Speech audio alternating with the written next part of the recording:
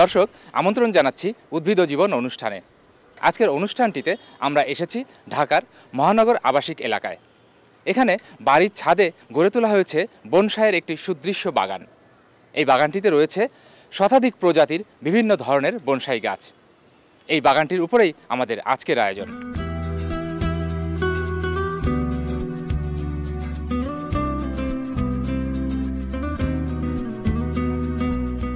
অনাবিল সৌন্দর্য আর মুগ্ধ বিস্ময়কর জীবন্ত শিল্পের নাম বনসাই। চীন ও জাপানের কয়েক শতাব্দীর পুরনো ঐতিহ্য এই বনসাই শিল্প। উদ্যানবিদ্যার সাথে শিল্পের নান্দনিকতার সন্নিবেশ ঘটেছে এই শিল্পে। মোহাম্মদ সুলাইমান সাহেব তিনি তার বাড়ির ছাদে গড়ে তুলেছেন বনসাইয়ের একটি বিশাল সংগ্রহশালা। বৃক্ষপ্রেমিক এই মানুষটি বিশাল আকৃতির বৃক্ষকে নিজস্ব শিল্পবোধ, সুনিপুণ কারিগরি জ্ঞান ও একটি নির্দিষ্ট ব্যাকরণ অনুসরণ করে ছোট আকারে স্বল্প স্থানে অনেকগুলো বৃক্ষকে লালন পালন করছেন।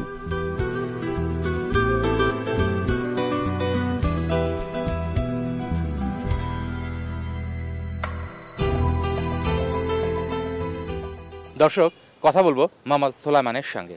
আপনার কাছে আমি জানতে চাচ্ছি যে এই যে আপনার বাড়ির ছাদে একটি বিশাল বনসাইয়ের সমারোহ গড়ে তুলেছেন, বিভিন্ন ধরনের বনসাইয়ের গাছ রয়েছে, তো এটি আপনি কেন করলেন বা এই ইচ্ছাটা আপনার কিভাবে শুরু হলো? এই ইচ্ছাটা আমার শুরু হলো আমি যখন চাকরিরত অবস্থা ছিলাম তখন থেকে আমার বনসাই টুকটাক করার অভ্যাস ছিল। আমার একটা ভিউ ছিল যে বনসাই করলে ঢাকা শহরে বা যে কোনো ক্ষুদ্র পরিসরে জায়গাতে বৃক্ষের যে একটা সমারোহ করা যায়, এখানে প্রচুর অক্সিজেন পাওয়া যায় এবং দৃষ্টিনন্দন কতগুলি গাছ উপহার পাওয়া যায়, যার জন্য মনেরও খোরাক হইলো এবং পরিবেশগত কারণেও এটা আমার উপকারে আসলো। কত বছর থেকে আপনি এই বনসাইয়ের গাছের চাষ করছেন? আমি প্রায় বনসাইয়ের প্রায় 10 বছর যাবৎ এটার সাথে আমি জড়িত হয়েছি আর কি। আপনার কত প্রজাতির বা কত ধরনের বনসাইয়ের গাছ রয়েছে? আমার প্রায় 70 প্রজাতির মতো বনসাই গাছ আছে। এই যে বনসাই সৃষ্টি করতে গেলে যদি কোনো সমস্যা হয় বা অসুবিধা হয়, সেক্ষেত্রে আপনি কিভাবে সহযোগিতা পেয়ে থাকেন বা কাদের সহযোগিতা পেয়ে থাকেন বা কিভাবে এটা আপনার পক্ষে সম্ভব হয়েছে? সহযোগিতা পাচ্ছি আমি বাংলাদেশ বনসাই সোসাইটির সদস্য।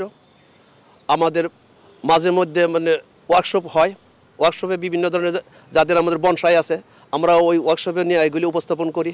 ওইখানে আমাদের যে এক্সপার্ট আছে যারা বনসাইয়ের উপরে অভিজ্ঞ, তাদের কাছ থেকে আমরা দিক নির্দেশনা নিয়ে থাকি এবং তখন আমরা একটা বনসাইয়ের যে বিভিন্ন স্টাইল আছে, তো ওই স্টাইলগুলি যদি কোনো ত্রুটি থাকে তখন যারা এক্সপার্ট তারা আমাদেরকে ওই ত্রুটিগুলি ধরায় দেয়। ফলে হয় কি আমরা আমাদের যে ত্রুটি ধরায় দিলে আমরা তখন নতুনভাবে আবার গাছগুলি পারফেক্ট ফর্মে নিতে পারি। আপনার কাছে এখন কি কি ধরনের বনসাই রয়েছে?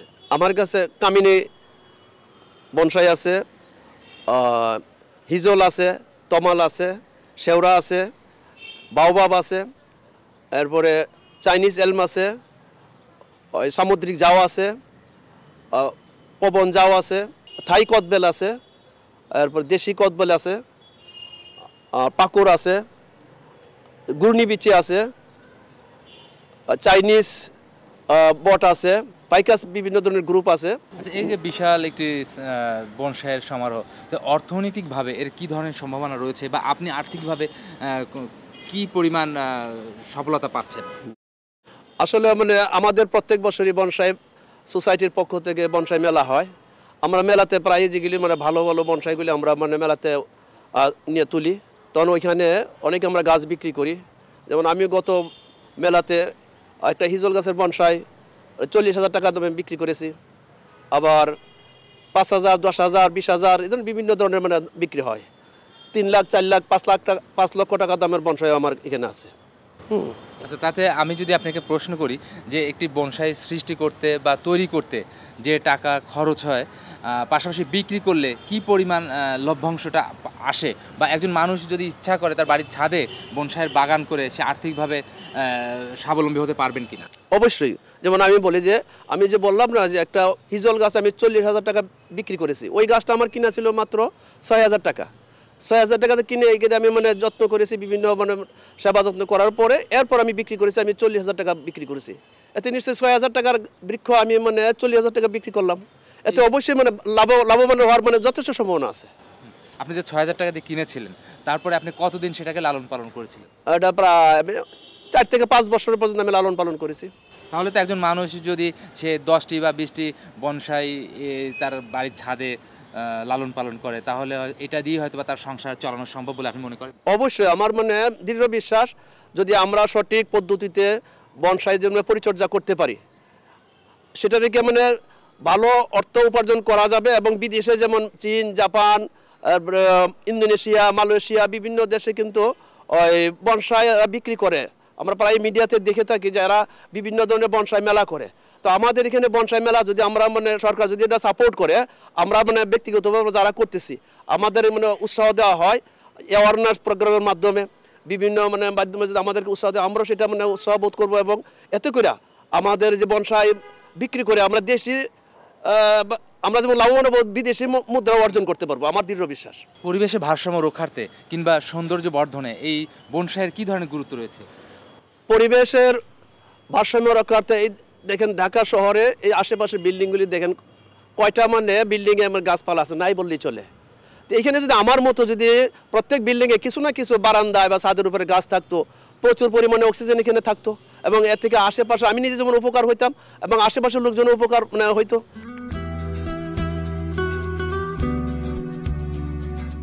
এখানে দেশি বিদেশি বিলুপ্তপ্রায় শতাধিক প্রজাতির 5 শতাধিক গাছের বনসাই আছে। এখানে এই শিল্পকর্মের মাধ্যমে দেশি বিদেশি এবং বিলুপ্তপ্রায় বহু সংখ্যক বৃক্ষের সংগ্রহ, সংরক্ষণ ও সম্প্রসারণের কাজটি অব্যাহতভাবে করে যাচ্ছেন এই বনসাই শিল্পী।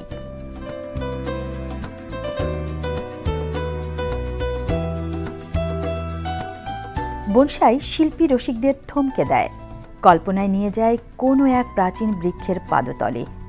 বনসাই শুধুমাত্র একজন বাগান সৃজনকারীর প্রকৃতিকে অনুশীলন করার যোগ্যতাকেই প্রকাশ করে না, বরং তার শৈল্পিক অভিব্যক্তির বহিঃপ্রকাশে সুযোগ করে দেয়। একটি বনসাই তৈরি প্রকৃতপক্ষে একটি শৈল্পিক প্রচেষ্টা, যা চিত্রশিল্প, মৃৎশিল্প কিংবা ভাস্কর্যের মতো এক ধরনের শিল্পকর্ম। বনসাইয়ের ক্ষেত্রে বাড়তি পাওনা হচ্ছে এই শিল্পকর্মটি জীবন্ত। শিল্পের মায়াজালে শিল্পরসিক স্বল্প কিংবা দীর্ঘ সময়ের জন্য হারিয়ে যান প্রকৃতির নির্ভেজাল নির্জনে। আর এখানেই বনসাই শিল্পের এবং বনসাই শিল্পীর সার্থকতা।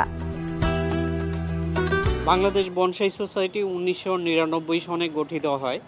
এই সোসাইটির লক্ষ্য ছিল আসলে বাংলাদেশে অনেকেই বিচ্ছিন্নভাবে বনসাই চর্চা করে আসছিলেন ওই সময়।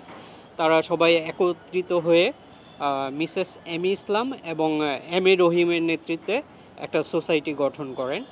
সোসাইটিতে আসলে আমরা নিয়মিত প্রশিক্ষণ কর্মসূচিগুলো রাখি, ওয়ার্কশপ হয় নিয়মিত সদস্যদের জন্য, এছাড়া সভা হয়। আর প্রতি বছর আমরা একটা প্রদর্শনী করি, যেই প্রদর্শনীটা আমরা 4 দিনের করে থাকি।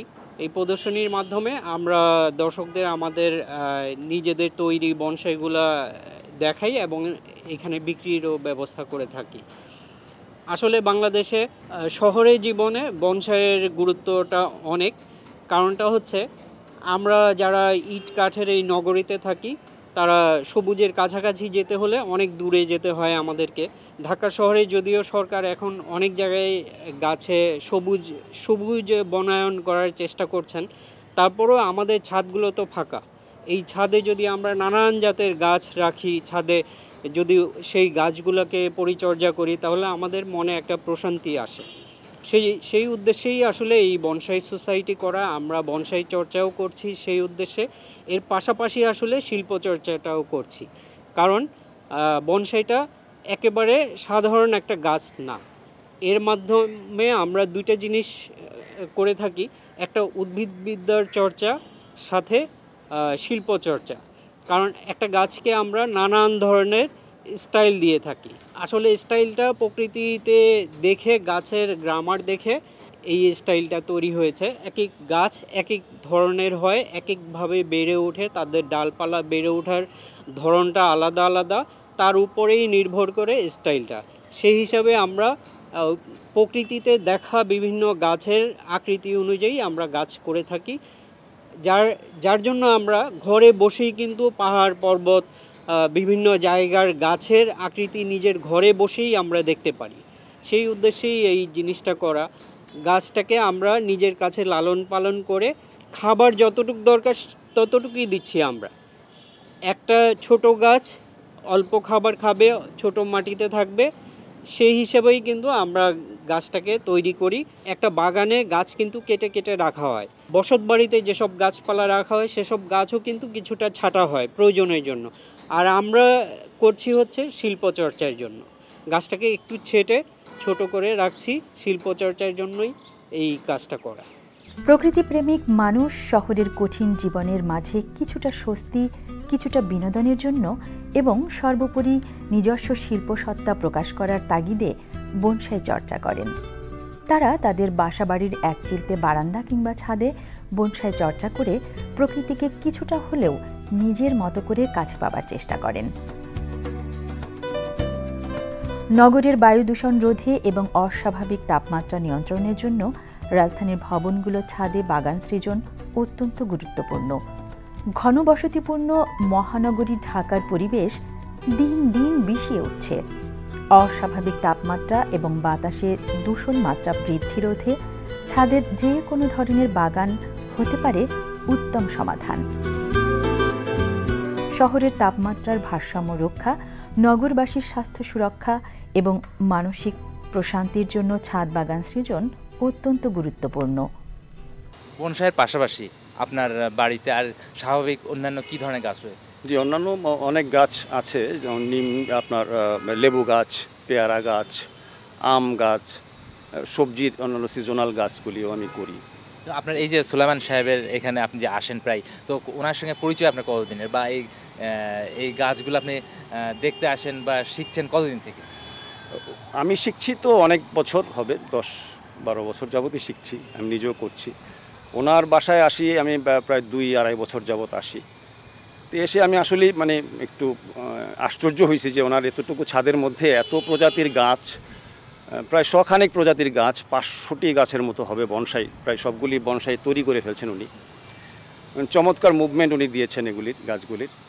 এই জিনিসগুলি আমি আসলে খুব মুগ্ধ। আপনি কি মনে করেন যে এই যে আমাদের এই নগর জীবনে এই যে সুলাইমান সাহেব যে বাগানটি করেছে, তো এরকম বাগান সবারই করবার জন্য এগিয়ে আসা উচিত? জি, অবশ্যই আমি তাই মনে করি।